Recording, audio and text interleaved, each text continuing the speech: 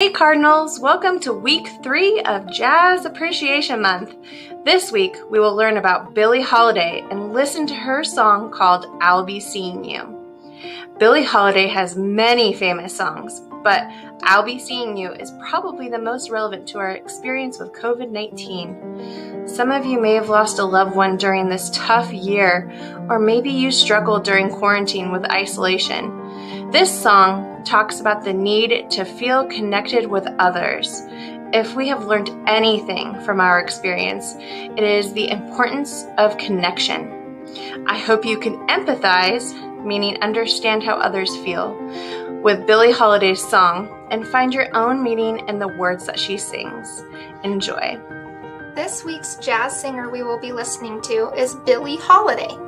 Billie Holiday was born Eleanora Fagan on April 7, 1915 in Philadelphia, Pennsylvania.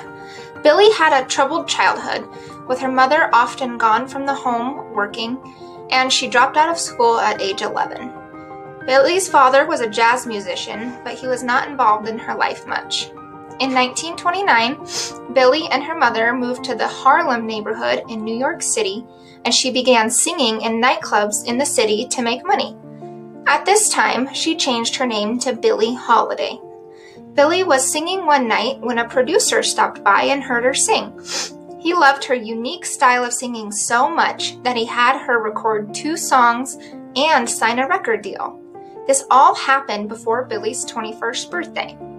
She then began touring with different bands as their lead singer and stayed on with Artie Shaw's band.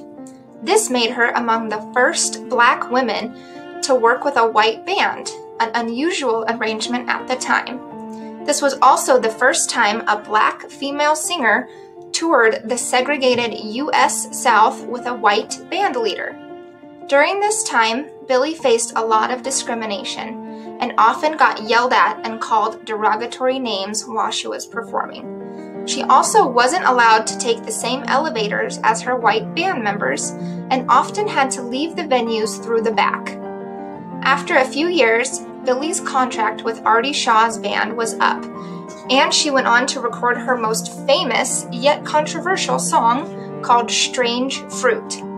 This song is about the horrors of slavery, and many radio stations banned the song from being played. The government even sent her warnings to never sing the song again, but Billie refused.